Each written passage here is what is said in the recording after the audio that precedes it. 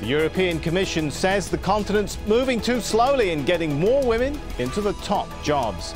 But as the Commission suggests legislation, are quotas the best way to help women make it up the career ladder? And how will it impact on businesses? This is Inside Story.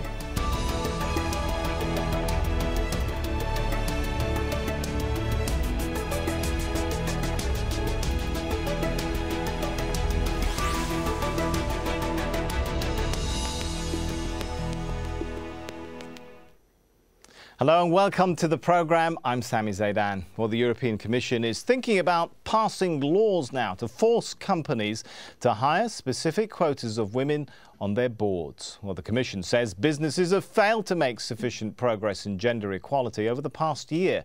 Justice Commissioner Viviane Reding says at the current rate, it'd take more than 40 years for women to hold 40% of board positions in Europe's publicly traded companies. So let's take a closer look at how things stand worldwide then. Well, in the West, about 30% of senior positions are held by women. That's almost double the figure in Asia, where women hold only 13% of the top jobs. But does this mean quotas actually work? Well, in countries that already have introduced quotas, 30 to 40% of senior positions are filled by women. In Belgium and Italy, for example, it's 33% at the top. In Spain, 32%. And in France, almost 40% of senior positions are allocated to women. Well, by comparison, countries that don't have compulsory quotas swing between both ends of the spectrum. On the one hand, you have countries like Germany. Almost 40% of senior positions are held by women there.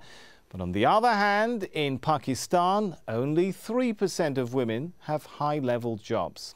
So are quotas the best way to help women make it up that career ladder? Well, to answer the question, we're joined by our guests. In London, Jo Sawicki, a non-executive director at the French biotech company Isocell. Jo is also the CEO of Ceres, which conducts training for board members. In New York, Ranjana Kumari, director of the Centre for Social Research and a women's rights activist. And also in London, Patricia Rochford, director of the consulting company Rochford International. She's also an executive search consultant and has put many women on the board. Thanks for all of you for joining us. Let's start with Patricia. If the European Commission does legislate compulsory quotas, will that make your job more difficult? I think it makes it a very different job for most search consultants because there aren't so many women who, under the present way people looking at making appointments, who fit the categories. So what happens then? Do you bring the this is very interesting. Do you bring the categories down? Tell us from a purely technical, analytical process. How do you fill the board position when they've got to be women then? When I've had to do this, when clients have come to me and said, we need a woman, we are looking and, so this is the appointment we need to make for our board balance. We have to redefine what the background might be, because so often with men, it's been someone who's been the chief executive or the finance director. With a woman, they often have quite a different background, a different career background. So we're looking for the skills of listening, ability to assimilate data, ability to relate, to be independent in thought, but also to work with a group, to think at that level, to understand how an organisation works. And a lot of these women are not so visible.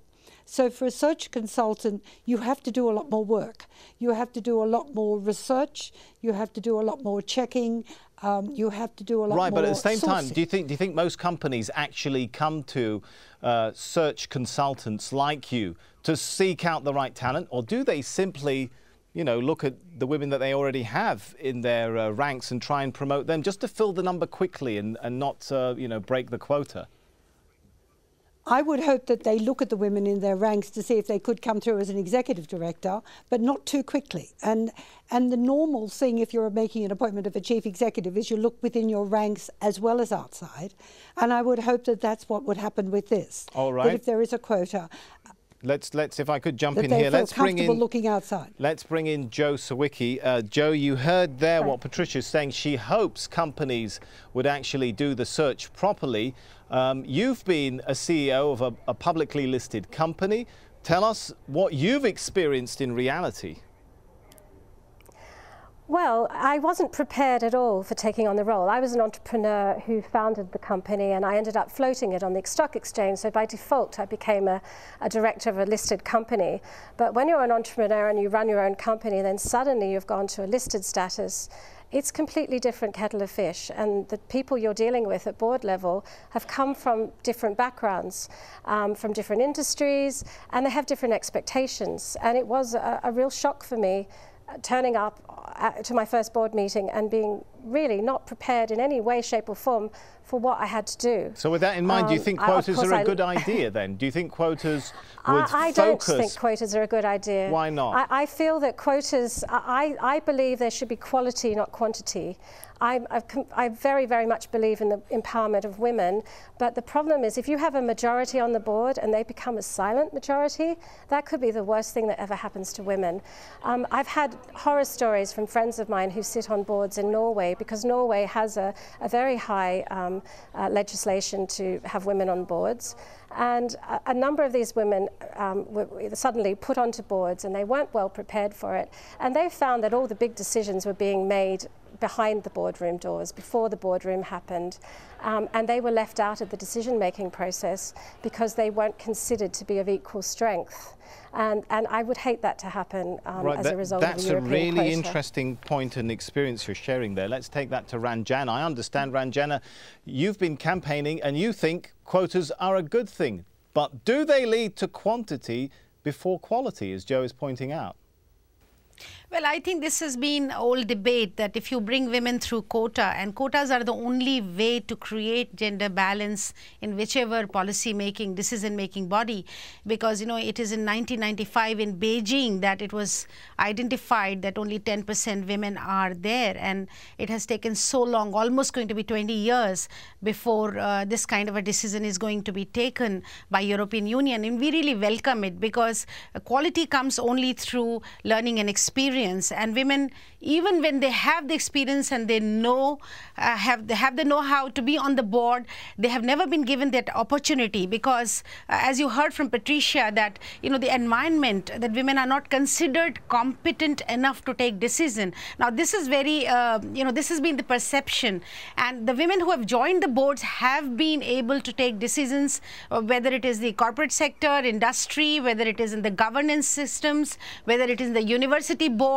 I think education, wherever you look Ranjana, at, when women have got the opportunity, they have managed to perform. Has that actually been your experience, though? Sorry? Have women been able to exercise real power, or have they been the silent majority, as Joe was sharing an experience that she's seen, where they may be there in the boardroom, but they're not pulling the strings of power? Well, I think, you know, looking at Indian women when they perform, whether it is Indira Nui, whether it is, you know, you go down the, whether it is Ranjana Kumari, the same name as mine, who really turned the whole bank around, the Indian bank. If you look at the President of India as a woman, all the opposition party leaders are women. There are, in the industry now, slowly the awareness is growing and there is much more desire of the corporations and industry to get more women on the board. So I think it's really seeing the commitment, the performance, the intellect, the ability to take tough decisions or to take good decisions, balanced decisions. I think women have performed. You can see across the board in the corporates that women are able to do that, but only because the perception is that women will not be able to perform well. They have not been getting that opportunity, and I don't think in absence of opportunity you can bring women up and you can give women the chances and the choices to be on the board and perform. How many board really have, how many % of women? So I think unless women are there, how do you really prejudge that they will not be able to perform? All right, let's, we'll come to some of those points you've raised there, but if I can go to Patricia once again in London and ask you the question, when you're out there hiring and looking for female recruits, have you noticed whether sort of women recruits invest more or less in themselves if there's a compulsory quota? What sort of effect does it have? Does it make women think, well, now that I know I have a chance, let me invest more in myself? Or does it make women think the opposite, that now that I know I've got a secure career path to the top, I don't need to invest so much effort? Look, it's both, believe it or not. There are some people who, whenever there's a quota or there's a commitment to bring women through, think, right, as long as I'm in the right place, I'll get there because they need me. And then there are others who actually think, well, if there is a quota, and I'm not sure philosophically whether I'm in favour of quotas, so that's another matter. But I think when they know that there is a chance that people will put them on boards, or that boards are really looking and prepared to consider a woman, I think there is a lot of thought given to it. And women tend to prepare much more carefully for anything than men do in an equivalent position. I think one of the things about women going on boards and being, to use Joe's expression, the silent part of the board, I think there is a difference. It's interesting over the years when I've put women on boards, and then I've been doing references before I put them on perhaps a second or third board. And men will often say to me, oh, but you know, she doesn't say anything or she doesn't contribute. And when I actually check, I find the same story from a lot of women, that they make a contribution, but because they speak a slightly different language, they're not heard at first.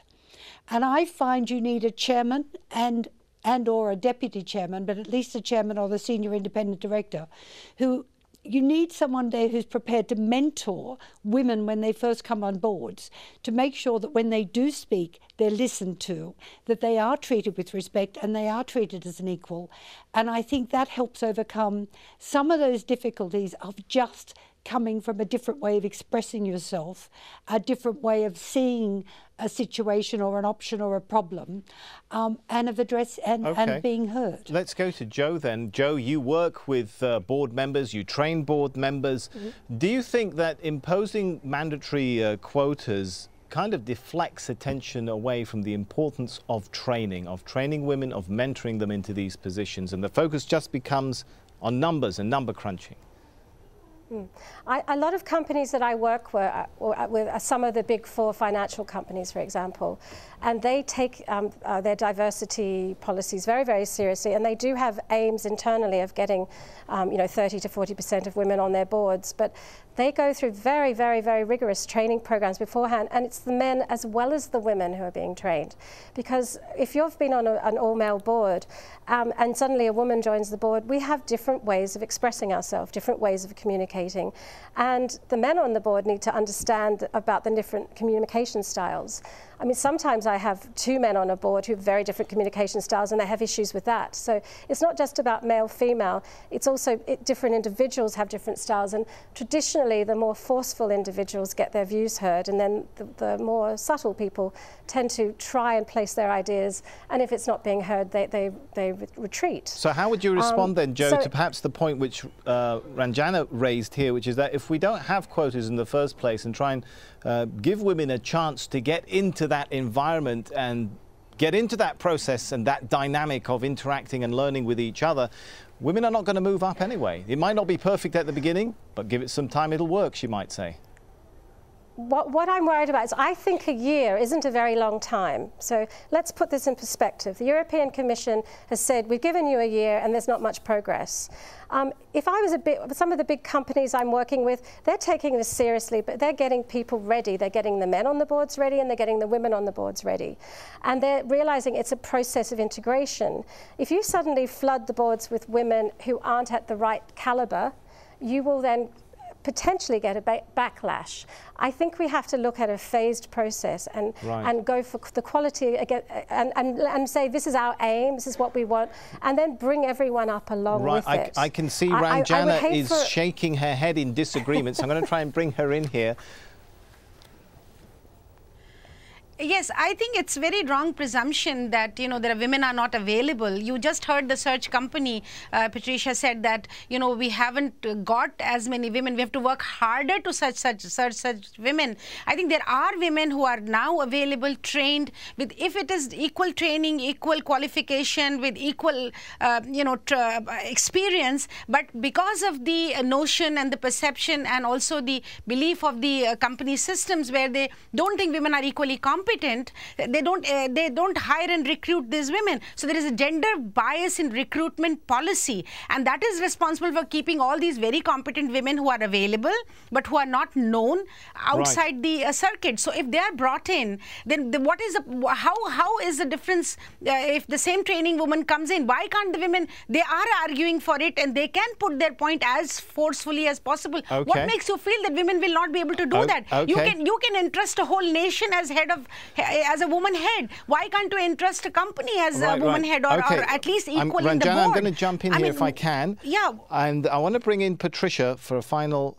comment on a point before we'll have to thank her. We've seen countries, Patricia, in which they have mandatory quotas. Spain, France, Iceland, Netherlands. I think they just legislated board quotas in 2010. But compliance has still been weak. Why?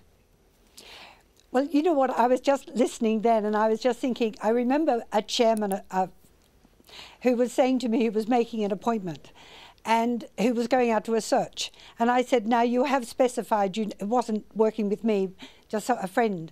And I said, you have specified a woman. He said, oh no, the way we specified it, I doubt we will get a woman. And I said, well, why did you specify it that way? And we went on talking, and what came out was he said, you know, if I meet a man and interview a man, I can tell how he'll behave on a board. If I meet a woman, I'm not so sure. I'm uncomfortable. Oh, so we need a bit of gender education, I'm against communication quotas.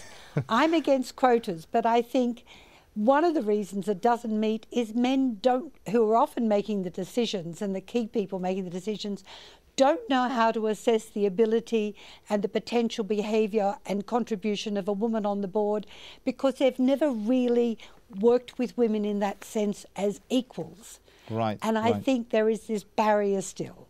All right. Patricia Rochford, Director of the consulting company Rochford International. It's good to have you with us. Let's talk a little bit now about employment quotas for women in the workplace and how they sometimes prove controversial. So let's take a look at the arguments for and against the use of quotas. Supporters of quotas say they don't discriminate against men, but do compensate for barriers that already exist for women.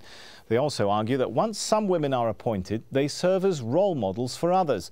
Supporters see quotas as the most effective way of achieving that gender balance in the workplace. All right, let's welcome into this discussion now, joining us from London, Houzan Mahmoud. She's a women's rights activist and blogger. If I could pose a question to you, Houzan, you've worked at the grassroots level on campaigns around the world, but particularly also in Iraq. Iraq is one country where you do have a quota for women in some areas, like in Parliament. Does that help the empowerment of women in other areas? Does it provide a role model for women?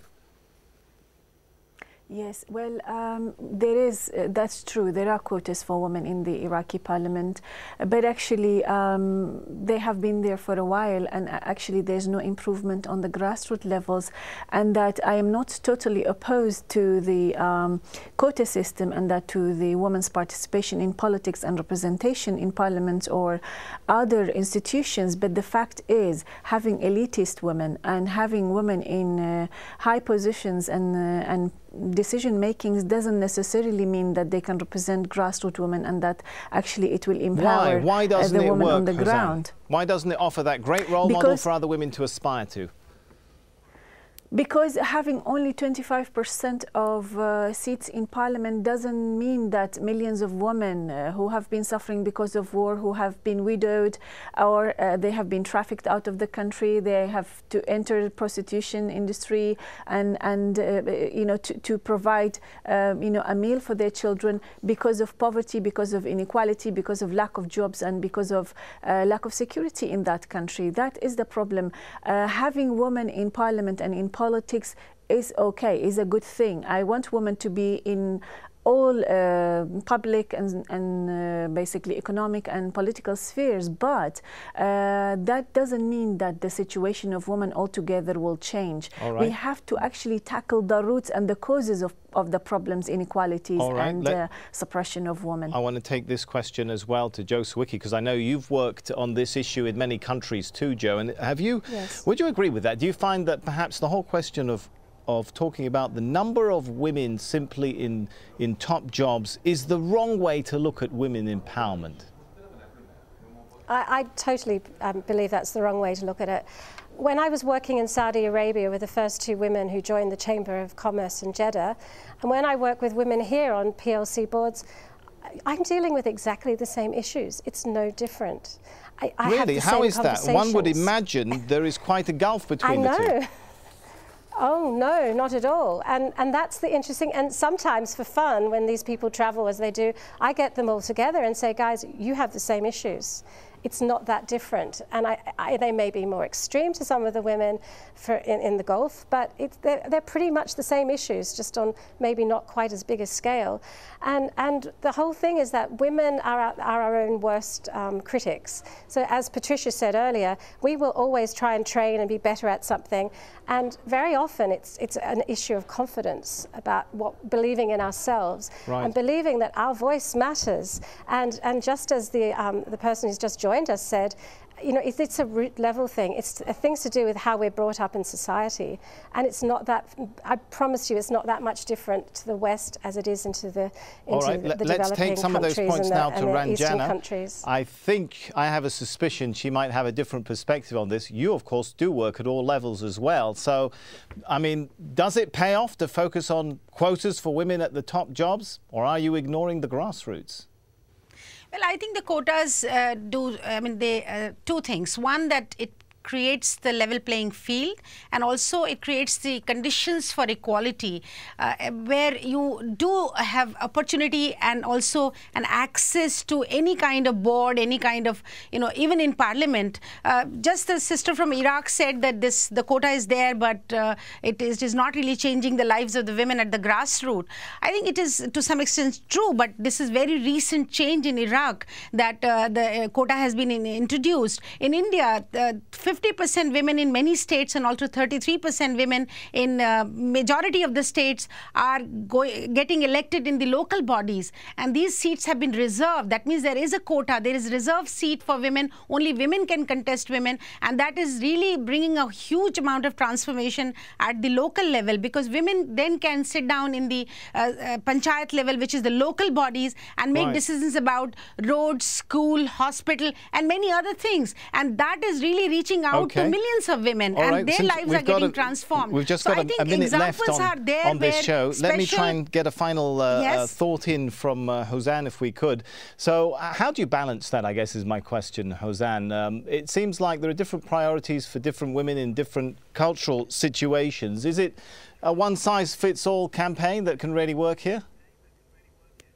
I think you cannot apply one theory to the rest of the world. I mean, different societies have different contexts. I mean, different places have been hit by wars and occupations and sanctions, and others have had a long history of women's movements and struggles. But in general, generally speaking, misogyny, religiosity, inequality, poverty, violence against women, sexism, ageism, all of this exists all around the world, in my opinion. I mean, having more women in UK Parliament or European parliaments doesn't mean that there is no violence against women and there is no rape of women when they go out in the night. I mean, it's important to look, I mean, as I said, I'm not opposed to the quota as per se, but I am actually, as a grassroots level activist, I am for the empowerment of women generally, to fight for their rights, for equalities, for freedoms, and for personal freedoms above all. Because if you have, for example, in Iraq, we have a so-called woman minister, and she just recently passed a very misogynist,